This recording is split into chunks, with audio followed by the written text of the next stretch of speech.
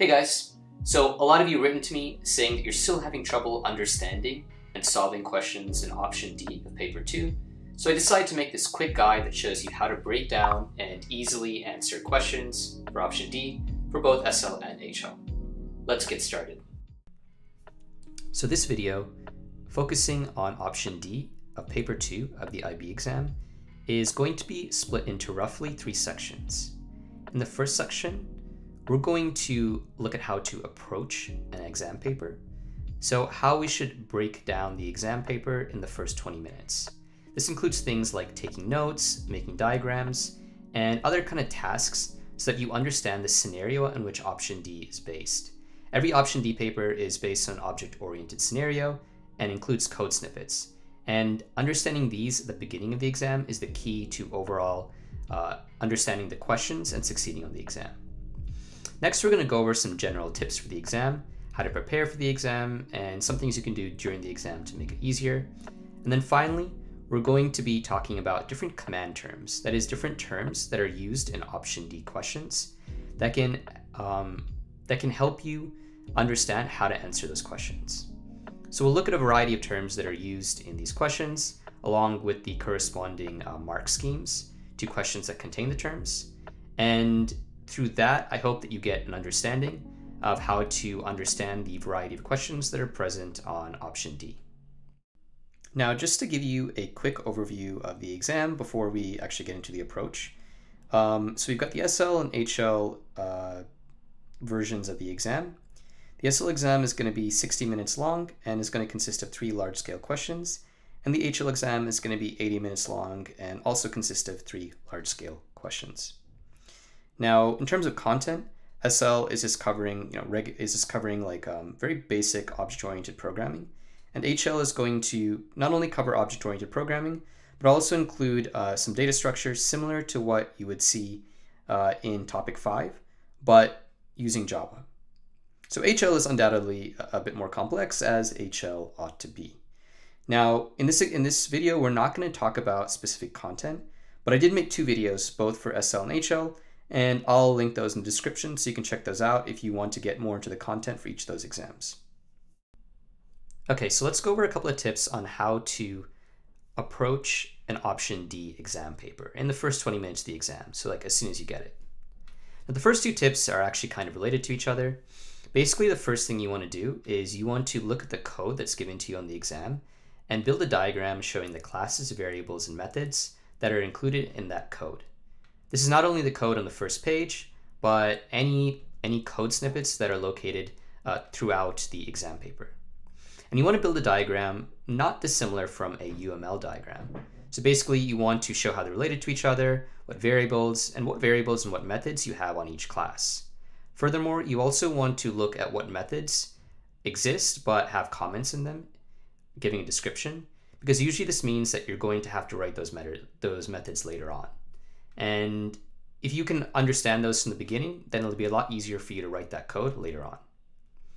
Now, the second tip is really just part of that: skim the paper to gather as much information as you can. Now, just this understanding of the code that's been presented to you is crucial, because every option D is based on some sort of object-oriented scenario. And the better you understand that scenario, the better you'll be able to comprehend what questions are asking you in the exam paper. Now, the next thing you want to do is underline any command terms. And by command terms, we mean things like describe, compare, state, construct, etc.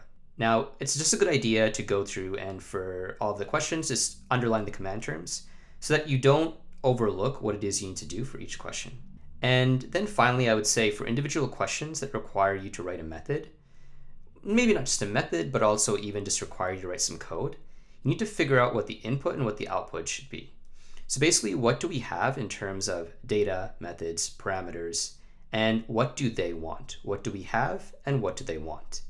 And understanding these 2 things can be really helpful in understanding what code you need to write to successfully answer a question. That being said, let's go ahead and look at a real SL paper. Okay, so now what I'm going to do is just kind of go through how I would actually break down an option D paper. Now, this is an SL paper, but I think that most of these principles apply also to HL. But so the first thing you want to do is we really want to break down the description.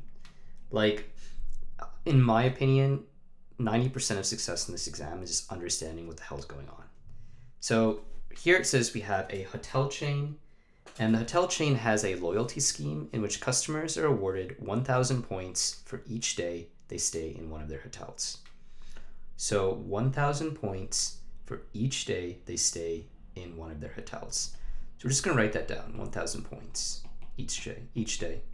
And with these points, customers can achieve one of 3 status levels: gold, silver, or bronze. The level will determine the extra services which they are entitled to.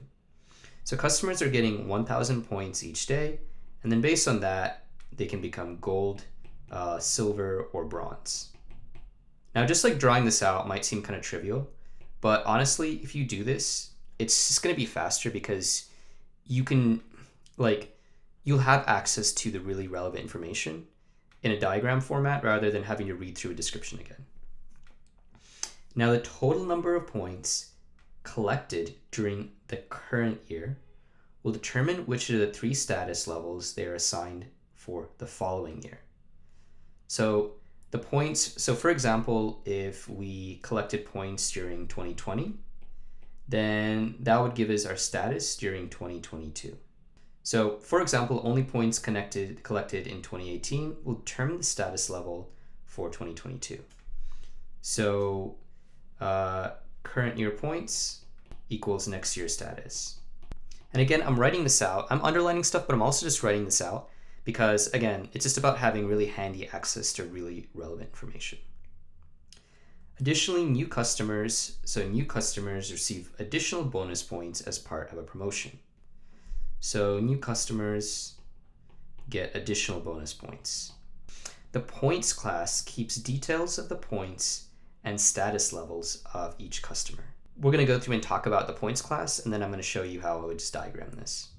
Okay, so we have class points, and we have member ID, total points, bonus points, status now, status next year, and then an array of all visits.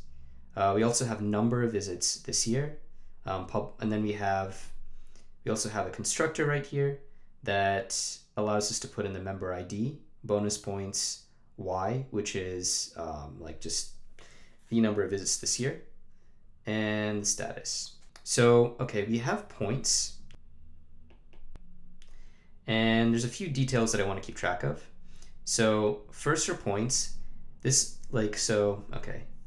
so class points, if we have one member ID, then that means that this points class is going to be for each customer. So each customer has a points class. And then some of the information that it keeps track of is going to be, so info is going to be points. So info is going to be points, status, and what else do we have? We've got point status, and you also have member ID. So notice I'm not writing down every variable, but I'm just writing down some context for what we can generally find in the points class, what a points object would mean. So points object is going to represent a customer, and in that points object we're going to have information about points, status, and the member ID. So that ID is going to link us to the customer. Now we're also going to have visits, right? So we have 366 possible visits, but so for every points class, we're going to have multiple visits. And let's see, so this is actually visits right there. So we're going to have multiple visits object. So all visits, we can even write that in the information. And then we're going to write 366 possible visits. Because if you look right here, that's the maximum, right? So we could have one visit for every day of the year. And yeah, also we want to have number of visits this year, because that's another piece of information, and that's going to be Y, right?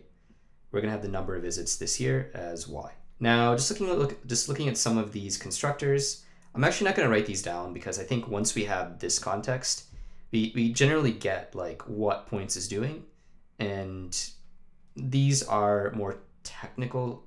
This is more technical information that we will probably use, but it's not really relevant to understanding just the context, which is what we want to do right now. Now, next, one thing that I always say to or look into is whatever methods are there, but for which the code is missing. And so we have one method is gold, and presumably this lets us decide whether the member, whether the member that's attached to points has achieved gold status. It's probably going to be Boolean because it is gold. Calculate total points, and then days missing. So I imagine days missing might be like the days that, it might be like the days when there's no visit. And let's see what else we had. We had calculate total points. It's probably just calculating total points for the whole year. We don't really know a lot about it, but just even like thinking about these methods helps us understand where we're going in this particular scenario. So that's like our first snippet of code. And in every like option D exam, you're gonna have this, and this is pretty much gonna be the most important snippet. But let's go ahead and let's move on and see what other code we have access to. Well, okay, we're not gonna focus too much on the technical at the moment, but we're gonna like look at some stuff in the scenario. So right here, it says the customers will be assigned one of 3 levels for the following year. So bronze is gonna be, so we have gold, silver, or bronze, and it's gonna be based, so on the current year's total points. So bronze is gonna be less than 10,000. So we can actually go back to right here. So we can just say bronze is less than 10,000. And we can write that where we had original diagram. Silver is 10,000 to 50,000. Now, where you actually write this depends on like your style. Like I started writing on the exam, but I didn't have space. But I guess I would really recommend writing it on another piece of paper, just writing out all the details. So I think it can still help to like read through some of these questions so we get an idea of like what we're going to be looking at. Because in 2018, Tim became a member for the first time and is awarded a bonus of 1,000 points. So far in 2018, Tim has stayed 3 times at one of these hotels. The first visit lasted 2 days, the second visit lasted 1 day, and the third visit lasted 6 days. So actually we had a bunch of visit objects, and this tells us that we're probably going to have a number of days in our visit. Let's move on to some more code. Okay, right here, so finally we do have our visits object, our visits class that allows us to get visit objects. And so on this visits class, we have number of days and hotel code. So what hotel did they stay in and number of days. Okay, and that's pretty clear just by looking at the code. So yeah, and if we look at this right here, this tells us how we're going to use all of that code. So we're going to create an array, a global array with points representing a customer. We can create new customer objects and add them to this. And we can also create new visits, and those visits will be added to the different points objects. And that should already have been obvious, like from looking at the first snippet of code. But anyways, here it is. And let's see if we have any more code. And I guess that's it. So like just kind of going through this process, we get a pretty good understanding of how things work. So here we just have some basic context. And here we have like sort of the class structure. So the different objects and how they interact with each other. And we didn't even really solve any questions yet. We literally just read like the description of the scenario and then just looked at code snippets to get this. And now that we have this, we can go ahead and it makes it a lot easier to answer these questions. What I want to do now is I want to go through and I basically want to underline some of the command terms. So number 10, outline, explain, state, construct the method is gold. So that's the method we saw earlier. And then, let's go down here. Construct a UML diagram. What else? State, construct the method, suggest, identify, outline the steps. So now we know what we need to do in each question. And additionally, like just looking at these terms gives us an idea of how much time this exam is going to take and how much time we're going to need to devote to each question. And that makes planning a lot easier. So broadly, like that is how I would plan out an exam. And again, these same principles apply to HL. Like the differences in HL, obviously you're going to be dealing with more complex data structures. And particularly when you're like kind of summarizing your classes, like points and visits, you may want to make those, what those data structures are clear. Like, so for example, all visits is like number of visits each year, is going to be an array or a stack or whatever it is. Like, you may want to make that clear, but again, you're going to have the code snip in the beginning and code throughout. The structure is going to be relatively similar, so that's how you'd also break down an HL exam. Anyways, now let's go on to some more general tips for succeeding on the exam. So the first general piece of advice is to make sure to know all of the object-oriented programming terminology on the Option D study guide.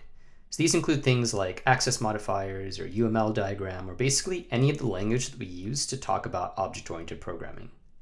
Now, this is essential not only for understanding theoretical questions, but also for understanding how to answer some of the more complex coding questions. And if you don't really know this terminology, then please check out the Option D study guide. There I basically just create a whole vocabulary bank. And if you know all the vocabulary there, you should be good to go. And it's something you really just need to memorize. Now, the next piece of advice would be to spend roughly 30 minutes of your time planning and analyzing the exam, and the other 70% answering questions. Now, the amount of time you have for this exam is going to vary depending on whether it's SL or HL. But I'd really recommend spending a significant chunk of your time just analyzing the question paper like I did in the walkthrough of the SL exam. Next, in these question papers, you're going to have a lot of multi-part coding questions, and they get progressively more difficult. So if you have a question that's like A, B, C, D, then A and B are going to be easier, and they're just going to get harder and harder. Now, what I would recommend is to just make sure make sure you get those first couple of questions right, because a lot of the times those are easier questions, and the purpose behind those questions is to get you to better understand the context of the question, so you can more easily understand the complex coding questions later on. Next, I would say make sure to pay attention to methods that only have the method definition and comments. So like right here, for example, in the points class, we had is gold, calculate total points, and days missing. And just make sure you pay attention to these methods, because throughout the exam paper, we do actually write code for some of these methods. So make sure, just know that those are going to be significant, and maybe even consider how you could answer them before you even move on to reading the questions themselves. Now, finally, don't take theoretical questions for granted. These can save you. There are a lot of theoretical questions spread out throughout the exam, and those can give you a significant amount of points, such that they may not compensate for like completely not understanding object-oriented programming, but they can definitely help if you have trouble with coding in Java. Okay, so now let's do a quick run through of some command terms, so some terminology you might run into on the exam. Now, the first is construct. So construct the method, show delayed, that outputs the IDs, etc. Now, these questions are probably the most straightforward, not in the sense that they're necessarily easy to understand, because there is a lot going on here, but it's basically you just need to write code to meet the specification of the question itself. So for example, right here, you need to, as I said earlier, it really helps to break down these questions into what you want and what they're giving you. So it says output the IDs of all delayed flights in the array inbound that have not yet landed and that have an ETA before the given time t. The time t is passed as a string parameter. So you have an array inbound and you have the time t, and you need to write a method that outputs the IDs based on that information. So again, pretty straightforward, just write the code. Next, construct a UML diagram. Now here you're drawing a UML diagram to describe a class, and I think looking at this mark scheme is quite important, because you have some of the things that you should have in a UML diagram. It should be divided into 3 distinct sections.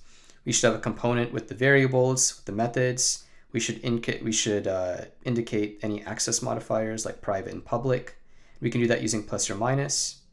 And we don't necessarily need to include accessors and mutators like get and set. Now next, we're going to have define. And define is pretty straightforward. So it says define the term method signature. Now how you answer this is going to depend on how many points it is. Now if you have 2 points, then you're going to, there's maybe like 2 pieces of information you need to give about the term. But if it's 1 point, it's just going to be like a 1-sentence type deal. Next you have describe. Now describe is going to be more substantial than define. So describe is generally going to involve 2 or 3 points, and each point needs to be elaborated on. So right here it says 2 ethical issues. Describe 2 ethical issues that may arise if modules of the new POS system are developed from open source code, and that's worth 4 points. So that indicates that probably you need to, well, obviously you need to give 2 ethical issues, but each of those needs to be described in depth, and that description is going to be 1 point. And just kind of looking at the mark scheme right here. So it says award 4 max, and award 2 marks for valid issue if a detailed discussion has been provided. Only give credit for issues that have some ethical connection. So these are just a list of issues, and the point is you need to kind of state the issue and then give some description of it. Now next, distinguish. It says distinguish between a class and an instantiation. You must make reference to the UML provided. So right here, this is maybe a more complex question, and it's worth 3 points. And it says award 3 max, 1 mark each for definitions of a class and an object, and 1 mark for an example relating to the UML diagram that involves both class and object. So basically you need to distinguish isn't even like really so much talking about the differences as it's defining both terms. And then here you had this additional caveat that you had to make a reference to UML. So you had to like basically describe both of them in the context of a UML diagram or class structure. Next we have explain. Explain is generally going to be more substantial. So right here, the first part of the question is define, which is relatively straightforward. I mean, it's 2 points, so we're just going to give the definition and then maybe elaborate with some detail. Next, explain one advantage of the OOP feature inheritance with reference to the scenario. So we're going to state that advantage, and then we're going to get another couple of points for another 2 points for explaining it. So right here it says award 1 for the advantage itself, 1 for elaboration, then 1 for reference to the context. Now, one problem that I see a lot of students have is they forget the context in which the exam is taking place. And anytime you're answering these questions, it's really important to reference the context of the question. Next, state, define, identify. We've kind of gone over define a couple of times. State and identify, and sometimes define, are generally going to be just like 1 point questions. State the relationship, really simple, just 1 sentence. And again, it's not even so much the command terms as the points that give you an indicator of how thoroughly you need to answer these questions. Sketch and draw. So it's a sketch the linked list after running the following code fragment. Now, I've seen these like sketch. So usually it's either like draw a UML diagram or sketch some kind of data structure, which is more often than not a linked list or a binary tree on an HL exam. And really, like the main components of those are going to be like you need to have the data itself. You need to have the pointers and you need to have the pointers in the correct places. You also need to have the start and end of the linked list. Or in case of the binary tree, you're going to have the root node, obviously, and really all of the nodes. The binary tree is a bit of a no-brainer, in my opinion. But the linked list, you really need to have those pointers as well as a start and end, assuming it's not like a circular linked list. Suggest. Suggest is kind of similar to explain. You're basically making a statement and supporting it with some detail. And I say it's similar to explain because they're usually going to be questions that consist of a larger number of points. And so right here, it's just how the hotel chain might make use of the inheritance feature. And right here, we basically have 4 reasons why. It says do not award more than 2 for a generic response. And what that's basically saying is that you need to answer the question referring directly to the classes from pages 12 and 14. So yeah, 4 points. I'd honestly say like probably 2 well-developed points or just 4 pieces of information, but a clear reference to the classes from pages 12 and 14. Outline. Outline is like one of the most common like command terms used in the exam. This is basically like 1 point for just stating the answer and another point for elaboration. So right here, outline one advantage of using a binary search. Binary search is much faster than sequential search because it halves the search range for every comparison. So 1 for identification and 1 for elaboration. And that's pretty much it for the command terms. Now, just to wrap up, I want to go over some things we went over in this video. The first is that you really need to know your object-oriented programming terminology. That is absolutely essential to succeeding on these exams. Second, make sure you know the command terms and understand point values. That'll give you a much better idea of how to approach and understand a question. Next, spend a significant amount of time planning or analyzing the paper in the beginning. So that 15-minute walkthrough I did of the exam, that's at a minimum what you need to be doing, because understanding the context of the option D, understanding the scenario, is absolutely crucial to understanding what any of the questions are asking you. And finally, remember the what you have and what you want approach that we went through with regards to individual coding questions. Break down the question, look at what you have, what you're given, and what you want, and try to fit what you have into your diagram from your planning stage to see where those methods or where those variables are coming from. So you better understand how to write the code to address that specific question that you're working on.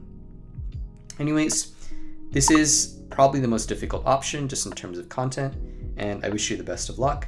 If you found value in this video, please like and subscribe to the channel. Have a nice day.